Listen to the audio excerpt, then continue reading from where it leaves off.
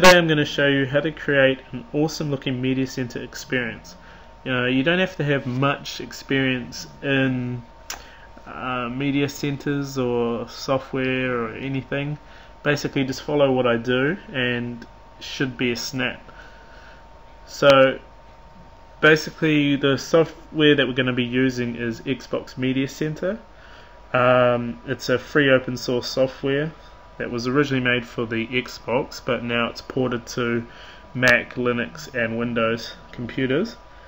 Xbox Media Center is an amazing piece of software, so this is why I've chosen to use it. It doesn't support TV capture cards. You can't watch live TV, which is a big letdown, but I've used all the other media centers before, and such as Media Portal and Windows Media Center, and they're just not as neat and as tidy and as slick as XBMC. So first off, we're going to want to download XBMC, and to do that we're not going to download the original XBMC file. We're actually going to download a unofficial build of XBMC. It's called an SVN build, so we want the latest SVN build that we can get, and to do that we're going to go to this website here. So you can see the web address there. What we're going to want to do is go up here and click on builds.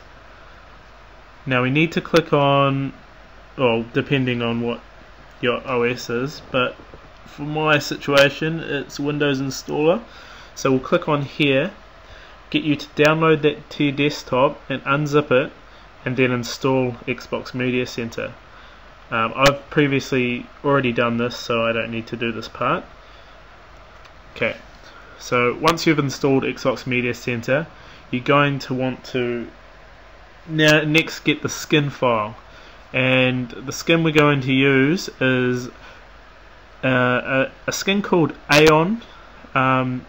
It's basically it's Aeon Showmix. It's a modified version of this here.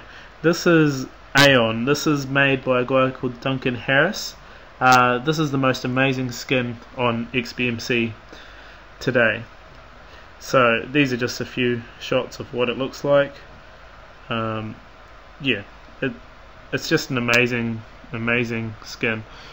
But the version we're going to get is slightly modified, and that's modified by a guy called Andy Black, and he's created this Showmix version of this skin here. The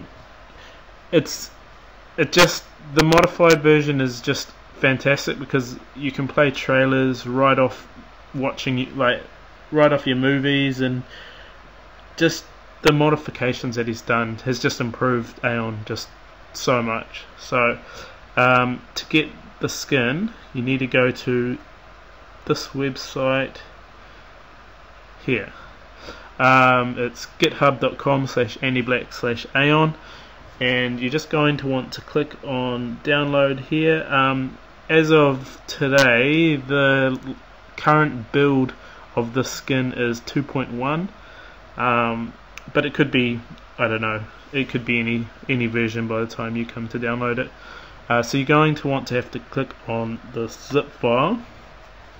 Once that pops up, it's going to come up with the download.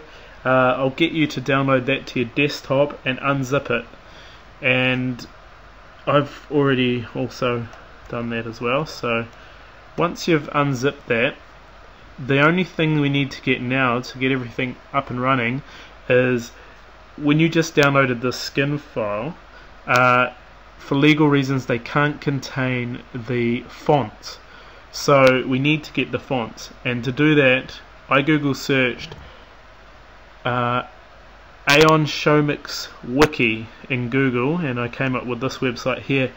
Now this is the wiki page for the Showmix skin, just shows you a little bit there, and we're going to want to read down until we find this part here, and this is the fonts.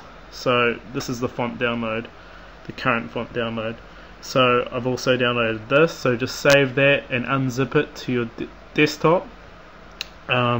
Now once we've got the skin file, and the font, unzip to your desktop. We want to go close this window down now, go to your desktop. Now all we need to do now is that's my skin folder and that's my fonts folder.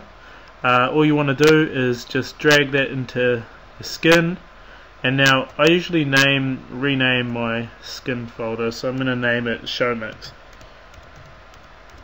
just so it's easier to work with.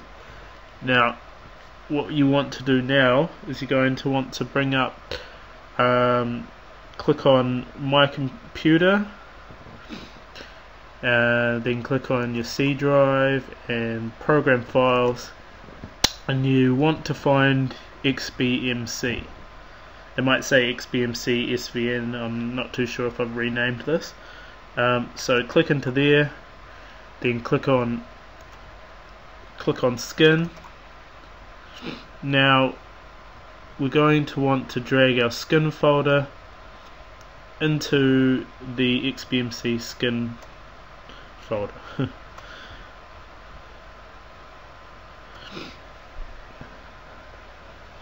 Okay, once this is done, we're basically ready to start up XBMC.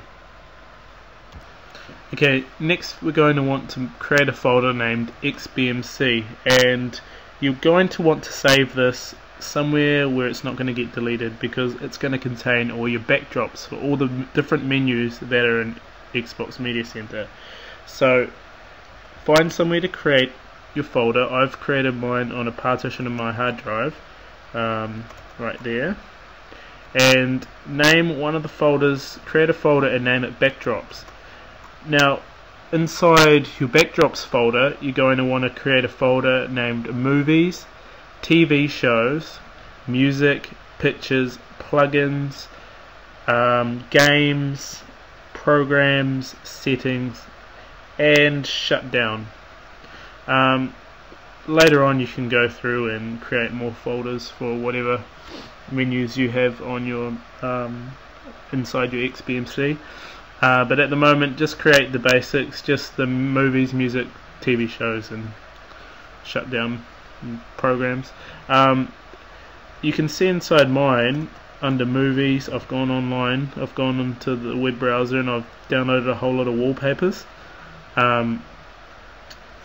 These are all high quality wallpapers. The better quality they are, the better they look, and you're going to want to get quite a few. You can see I've got quite a few for each of my folders here. Music not too many, but basically yeah, go through, these are just wallpapers, but go through, get a whole lot of pictures all in different folders, ready to put them onto XBMC.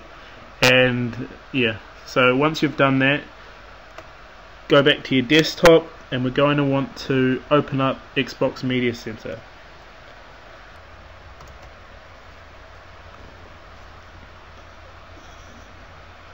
So this is the default skin for XBMC.